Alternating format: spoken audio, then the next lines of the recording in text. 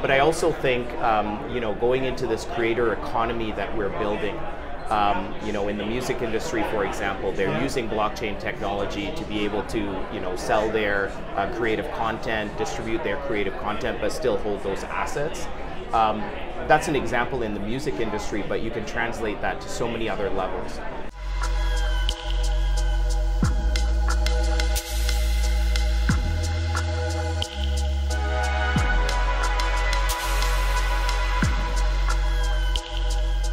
Hey folks, Flo here with CryptoNews Canada. We're here at the Canadian Blockchain Summit, which is nearly wrapping up. Everybody's actually walking into the room just as we're shooting one of our last interviews. I'm here with Muraly from Computek and many other things he does and he'll tell you about.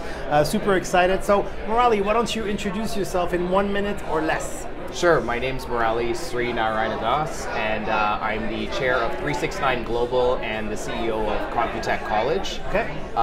We're in a very interesting space. We really believe in diversity, and being in Canada, there's a lot of immigrants that come with a lot of fantastic talents. We want to help guide them into the Canadian workforce through Computek College, but also as a group, leverage those talents into upcoming business opportunities. Yeah. Whether it's our creative agency, we're looking at opportunities in the labor market, bringing in labor from overseas, so many exciting things happening. And Computek, that the name alone is quite intriguing. Computek Yes. College, something to do with computer technology? Yeah, so the college started in 1991. I bought it in 2014, and so it's a private enterprise. It's a private enterprise, and it's known for its technology courses, but we do business, healthcare, and technology. So we supply a lot of support to hospitals, long-term care homes, etc. But yeah, on the technology side, I mean, there's so many exciting things happening in technology, and it's about training people into those growing opportunities, like blockchain. Yeah, well, that was my next question. I mean, from computer technology to blockchain, we're pretty close there. Why did you come to the very first Canadian Blockchain Summit? I think it's very exciting what the CBC has been doing in terms of getting an association to really speak for the industry. So I wanted to see some of the key players that are coming to the event, but also as an educator, this is such an important sector, blockchain, touching on so many aspects, whether it's government, business, etc. And so what kinds of curriculums are available so that we can train more people, bring some more knowledge into the sector, and train people for the upcoming job opportunities? Well, the job opportunities was my next question, so thank you for cueing me in so nicely. Sure. So what kind of opportunities do you see for employers and employees, and what challenges do you see actually? What gap needs to be filled, basically? Yeah, I think, I was talking to one of the vendors here. They're doing some things in blockchain curriculum for financial advisors in the financial services industry, which I think is critical. Thinking about digital assets and such, you need that knowledge, and there's a growing market there, so I think that's very important.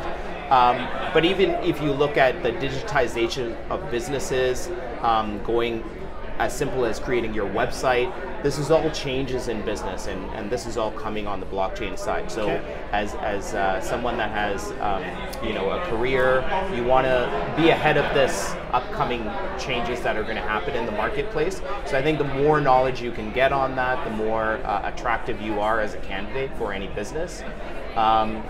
And at the end of the day, I think the asset class that's building here as an individual and providing that knowledge to the public is very important. So I want Computek to be a leader in that space. And is there a particular fit between blockchain and immigrants, newcomers into Canada that maybe sometimes can't always find a job in, let's say, traditional industries because there are all sorts of, maybe layers of red tape that make it a bit too complicated for them?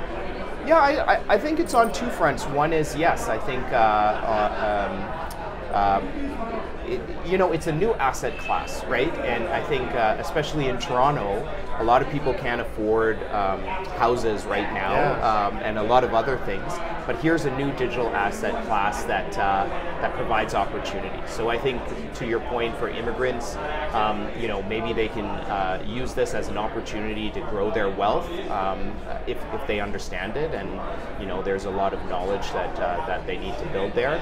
But I also think, going into this creator economy that we're building, in the music industry, for example, they're using blockchain technology to be able to, sell their creative content, distribute their creative content, but still hold those assets. That's an example in the music industry, but you can translate that to so many other levels. So for us, serving newcomers, I think, this is one strong way we can bring opportunities for newcomers, whether it's in employment or whether they want to set up in their own home and tap into this digital nomad lifestyle. Yeah, wow, you speak very well. That was very, very clear. So here we have a little gimmick challenge or question. Sure. We want to educate, and so we want to do these little explainer clips, 30 seconds or less. Sure. I know your personal interest in the space lies around DAOs in particular. Yes. So what is a DAO in 30 seconds or less? You can look at the camera if you want. Okay, sure. A DAO is a digital auto... I'm going to start this again. Of course. Decentralized autonomous. Yes, a DAO is a decentralized autonomous organization, and it's extremely unique. It allows every single person that's part of a DAO to have a vote and contribute to the direction of the organization. Very clear. I like that. That was even useful for me. So, any final thoughts? What was your experience here? Did you enjoy yourself? Was it worth for you coming here to Calgary? You probably know that the next conference is likely to be in Toronto for the Canadian Blockchain Summit. How have you experienced this? I thought it was wonderful. I came to see leaders in the industry. There was a lot of interesting discussions. I learned so much in the panel discussions. Okay. Very nice to see the growth of CBC as well. Calgary is very exciting. I have to throw in Calgary also. There's a lot of excitement that's happening that we see in Toronto. People are coming to Calgary, so I wanted to see the city and the excitement as well. But going back to the CBC, I think it's very important to have an association like this to lead the discussions in terms of policy and industry. Absolutely. So very excited to be here and very excited for them to host an event in Toronto. And what do you take away personally? What do you what will be your inspiration in terms of what you will maybe do differently after this experience? The curriculum's a very important one for me. So seeing some of the things, I didn't realize how much was happening in the insurance space.